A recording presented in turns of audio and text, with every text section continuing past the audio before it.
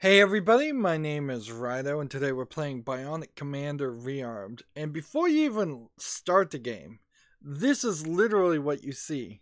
This game deserves an award for poor programming as far as EULAs go in user license agreements. There is literally no mouse support. There is controller support, but you have to scroll all the way down, pretend like you're reading all of this, and then hit enter to accept, which maybe the A button would do. Now that actually fails certification for Xbox and PlayStation right there, because you know that screen where it says press A to continue. That's specifically all there because that's the point that's required, or at least it used to be required on Xbox and PlayStation and probably Nintendo games too, to be the screen that you sit on in a store when there's been no input whatsoever. Something to stop the screen from getting burnt in, so there's a little bit of movement. Something that doesn't check for a hard drive, doesn't check for an Xbox profile or a PSN profile. Something that doesn't check for save files or anything like this. This is the screen I'm talking about. Like, all games to pass certifications have to, once they're launched, make it to this screen. This game doesn't. So, moving on, Commando was an old arcade game. Bionic Commando pretended like it was the continuation of Commando. So much so that this character Super Joe gets mentioned. He wasn't originally in the Japanese arcade game at all. So they're trying to make like a series out of separate, very old school arcade games. Bionic Commando is more actually, at least originally, was going to be a continuation of yet a third game. But it didn't happen. So Bionic Commando Rearmed, on the other hand, is a 2008 remake or attempt to reboot an old arcade game that nobody really remembers. Retro nostalgia is never really going to be a great thing. I want to point out that the audio, the music and sound effects, while they're 100 here, I turned it down to 25% via the main Windows volume control, so it was pretty loud by default. That won't really matter for most people, but it kind of mattered for me. This is also a very wonky looking Xbox 360 controller that we're looking at. You can see not a lot of buttons here. A to fire, B to arm, X for grenades. You can steer missiles with the right stick, pause with the start. You go to an inventory. I'm surprised it even has an inventory. You move with the D-pad or the left stick, and you change weapons with the left or right bump. So we should be able to figure that out just fine. Now it is going to be slightly questionable. There's no achievements in this game, so these medals are in program only achievements. So I guess I can look at them and see if maybe we'll get to this way. I'm not sure how far I want to go with this game, because this really is just Bionic Commando Rearmed was made and released because they were making a 3D let's do a basic tutorial, a 3D game called Bionic Commando, which is really what I want to play. And I really want to play it because I recently played Evil Within, and apparently some assets that were in Bionic Commando got reused in Evil Within. Or at least that's what the allegation I heard. Standing beneath the center blue block, shoot the bionic arm diagonally by pressing B. Okay. To shoot it straight up, hold left stick up and press B. I'm not grabbing onto the wall, and that's what I would have expected. I don't think I was actually controlling any of that. That was just a demo. This is a little too basic of a tutorial, and they still didn't bother to tell me to press up on the platform to move forward. Standing beneath a white platform while shooting upwards and holding the left stick. That grabs onto that kind of platform. Press B again to make the cable shorter. You're now hanging right underneath the platform. Press left stick to scale the platform. Okay, so from the perspective of an old 80s arcade game, the idea... Man, did I just stand on the thing again? Oh man, and it triggered the tutorial just because I walked a little bit to the left. Let's see. Oh, that sucks. Now I'm playing. Like, I could see when you're in a world that hasn't perfected programming jumping, and there is no jumping here, and desperately I feel like A should be jumping, probably to the point where the idea of having the A button not do anything might be a good move. It seems pretty crazy. And apparently no fall damage either. Oh man, I don't think I could ever get used to something like that. Like that, this seems like a very awkward way to control a character these days. And they still haven't told you need to press up on those things. And I guess you can't jump down things either. Stand on the edge of the left platform and shoot the bionic arm to grab the right platform. Press B again to lift yourself up. You'll probably notice it takes a little longer to reel yourself in during the swing. Once you're hanging right underneath the platform, press up to scale it. So, pretty basic tutorial we've got here.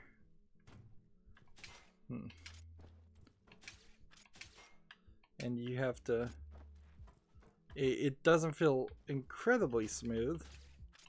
You can't hold the B button down to get a longer arm. Of course, this is arm.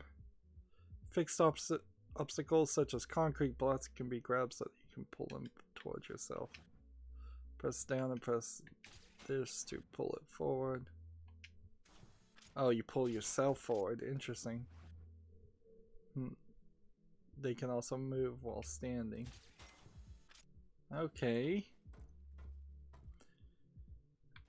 I get the feeling that, yeah, if you were doing smoother interactions with this stuff, you probably would be able to use this. And if you got really good at controlling something like this, stand on the edge and shoot it with B to grab the white platform. And then what? Now press forward on the left stick to get the swing, but make sure to release it quickly to make the jump. Now that you're swinging, you'll continue to swing for all eternity without having to push another button. Okay. When you want to release the swing, just hold in the direction you want to go. So you don't press B to release. Interesting. So, well, that kinda is pretty smooth. But it also feels like if I want to do the wrong thing, you have to just tap it and then press B to pull yourself closer. And there's no way down.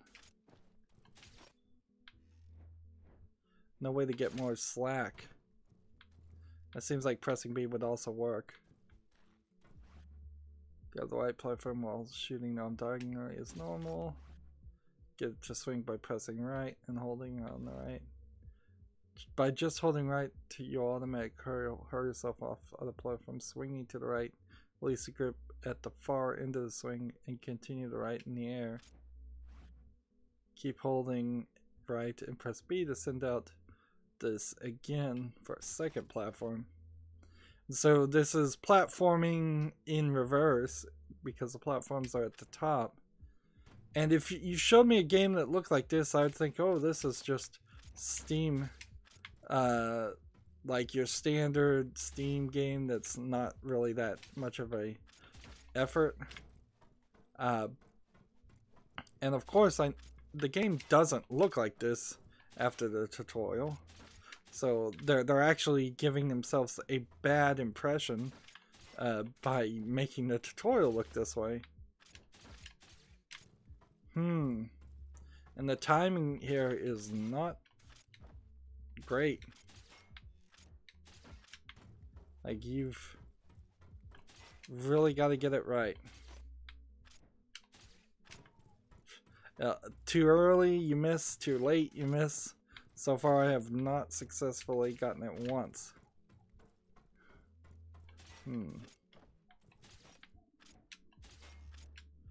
There we go, and I'm not even going to bother to try to do that again. So let's turn it on easy, because I have no real interest in this game as it is. Captain, do you read me? Here's your mission objectives.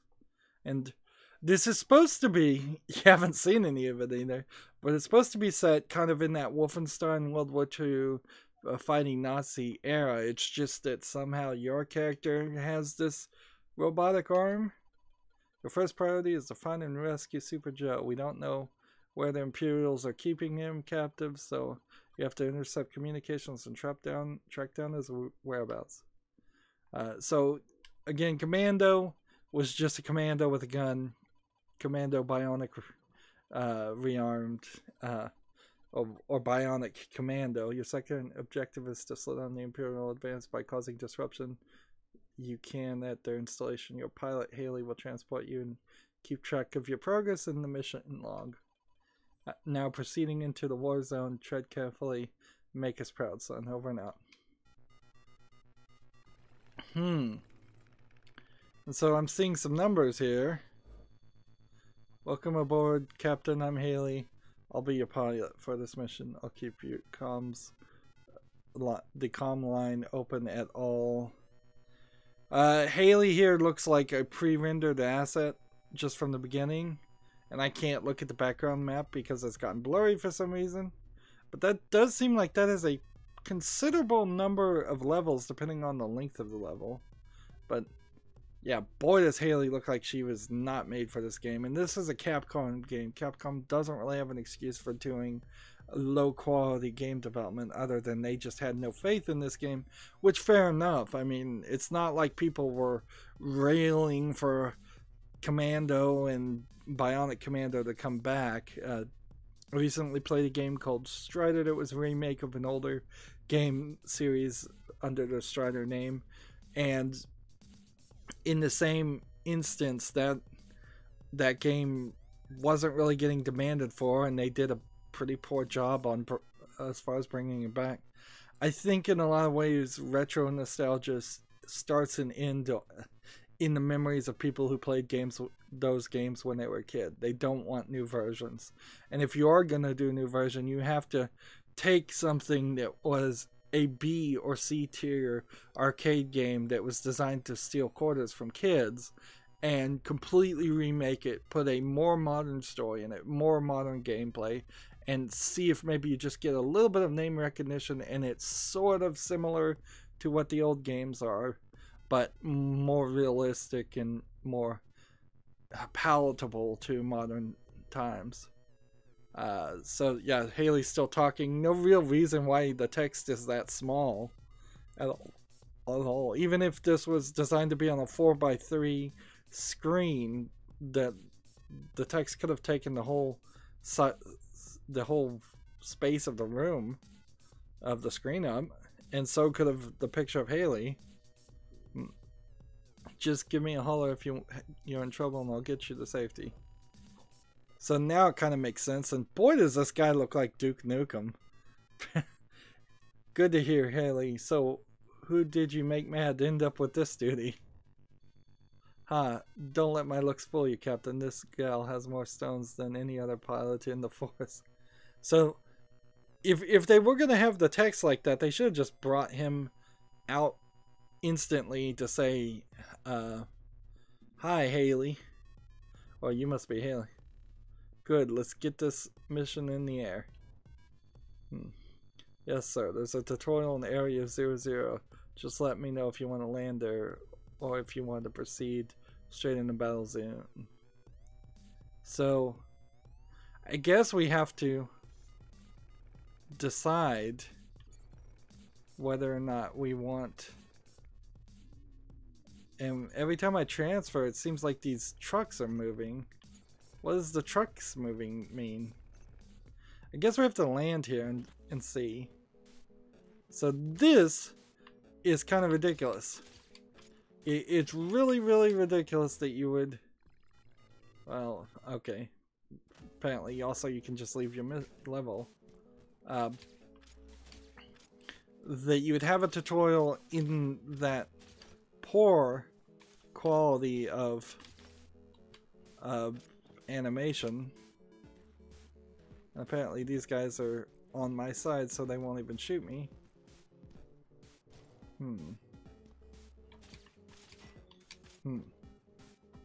So, yeah.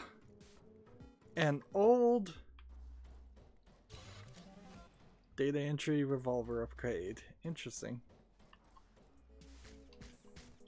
So now I can shoot multiple bullets, it seems.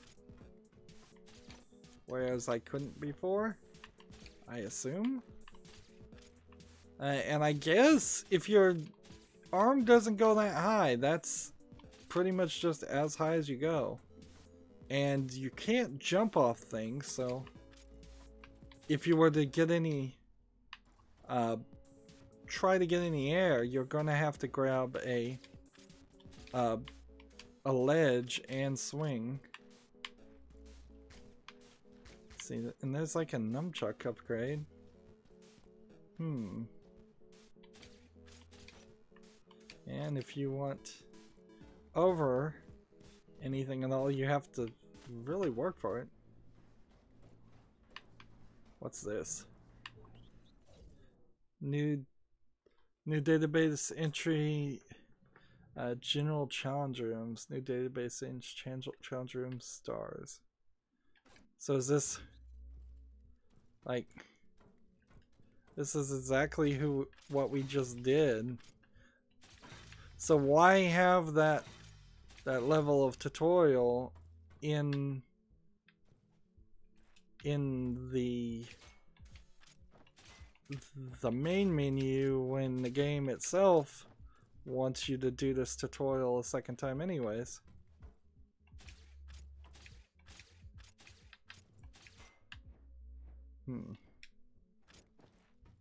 Like,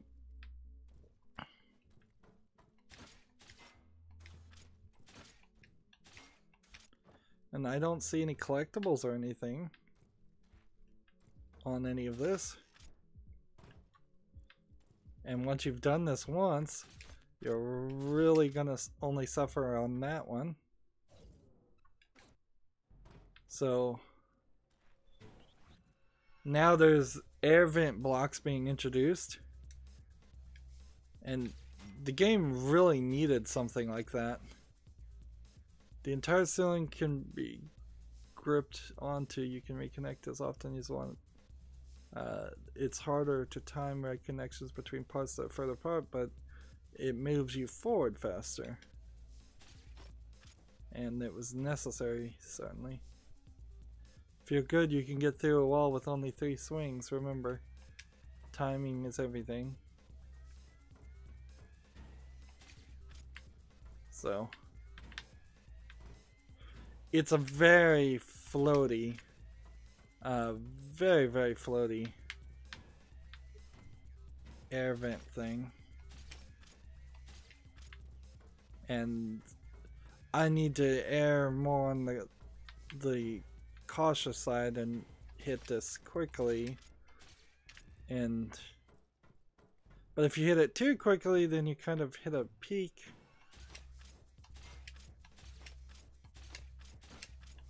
Like, just tapping B all the time is not helpful. The default direction for shit on is diagonal output, so all you need to do is just walk off on the edge of the platform, press B, Alright.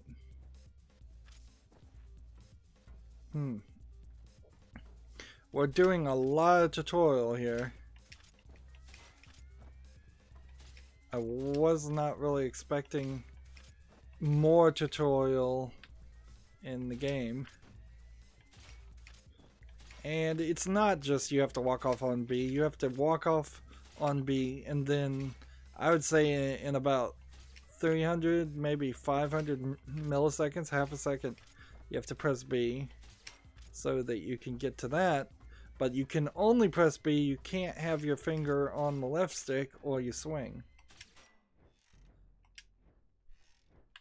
And that's going to be killer in a game like this.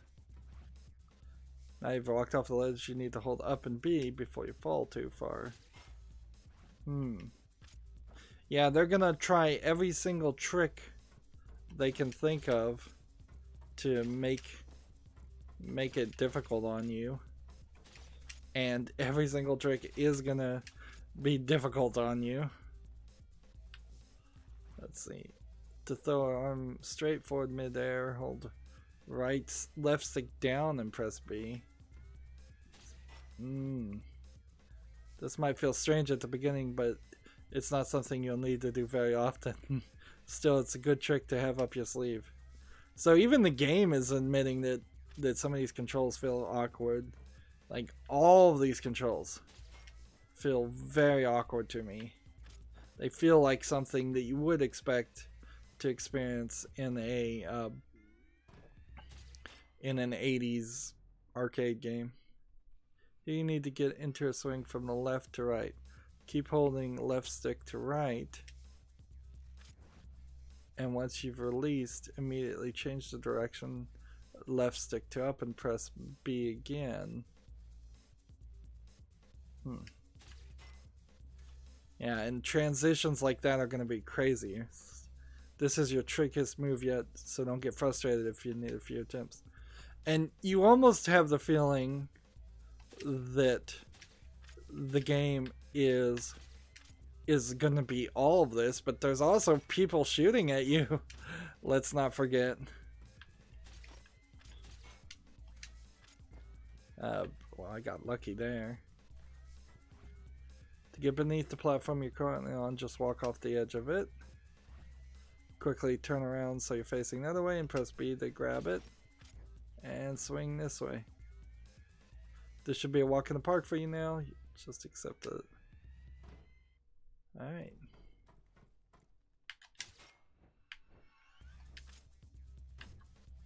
There we go. One more. The recoil swing uses the very platform you're standing on to get a swing that sends you further forward than walking off the edge would. While you move off the edge, it seems impossible to simply walk off the edge of the platform, turn back and grab the platform. And now hold the left stick to the right. Once you're mid-air to travel right, then tap B at the right moment to grab this. This is going to be pretty nightmarish.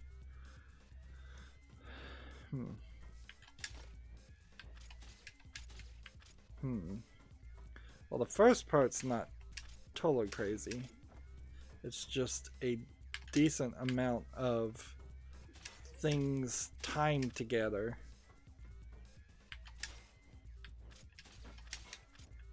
I had it, but I kept pushing forward.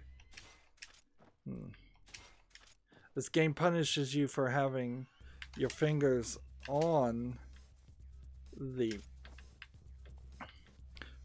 controllers when you shouldn't have them on. I'm getting good at things I shouldn't be getting good at. There we go. Kind of got lucky there. Kind of skill.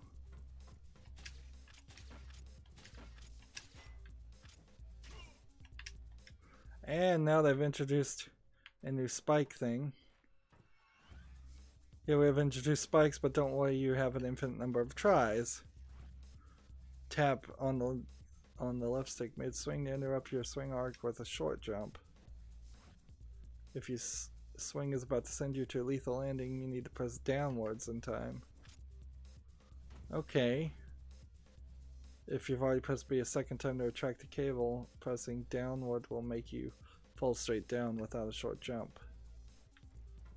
Okay. And they weren't even going to teach me that. They were just gonna leave me to potentially hurt myself. And boy does that feel like an old arcade game. Just one-hit kills.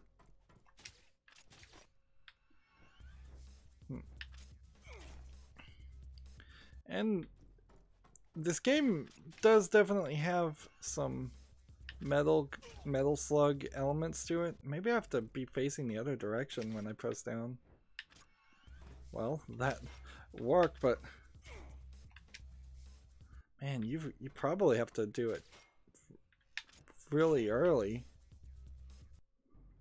because they already said you weren't going to lose inertia. So you really have to swing a couple times to be on the left side. This might look difficult, but if you've come this far, you're up to the task. Grab the bottom platform and swing up to the right. Change direction to the left and swing to the platform far left. And change direction to the right to reach the higher platform. Yep. And something like this would be incredibly frustrating.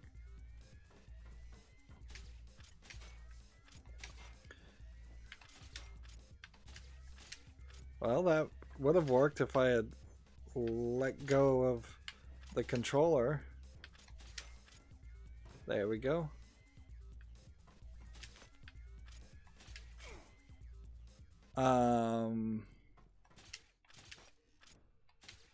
Either I'm supposed to get it really close, or I'm supposed to do a downward. Well, that worked, but I guess I have to do this, then press B real quick. And I have to get... Let's see what they want me to do. This one's tricky. You need to swing above the spikes. Then mid-air, press down and pressing B to grab that. Then quickly tap B again to start releasing the cable. Yeah, that's what I figured. And you're really gonna have to get that.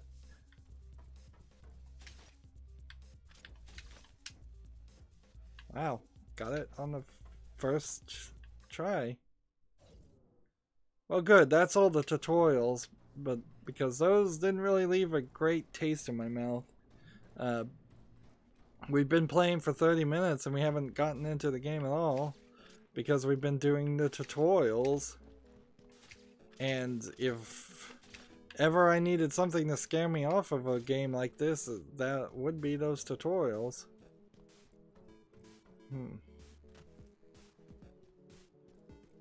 No real sense as to what opens that. And that just brings us back here. Yeah, I can't really see myself. Apparently I did 0 now, and so I'm done with it. Like, I can't really see myself going through 19 levels here. Do the white levels mean there are no enemies? Do the trucks mean there will be some enemies on the white levels? Do the red levels mean there will be enemies? Do the colors mean anything at all? We have no idea. So, having not really played the game, but going through these tutorial missions, which all of them seem like they're going to be frustrating swings, it certainly makes a lot of sense why they did Bionic Commando in a 3D environment, where you could use an analog stick and have more controls and try to put in a smoother motion, because it's not really smooth at all here. It's very awkward to control. And making everything 3D for a modern game makes a lot of sense. Although, in a lot of ways, it could have been an Indiana Jones game where Indiana Jones was just swinging on his whip as much as Bionic Commando could be a Bionic Commando game, if that's just the main gameplay mechanic. I imagine we will do one more episode for 30 minutes, but I imagine what we'll find is that there's nothing really here worth playing, or the other thing might be that it is so easy on easy, then I can just breeze through it, and if I breeze through the whole game in less than an hour and a half, I guess fine. Again, there's no achievements, there's no real reason to play this game other than having fun, and so that's what we'll have to find out. Is there some way I can find a way to have fun? So far, no. That's it for this recording. As always, I ask you to like, share, subscribe, comment, and watch every second of my videos. If you want a friend or follow me on basically any social media sites, there's a whole bunch of links down below. Thank you for watching. Have a good evening.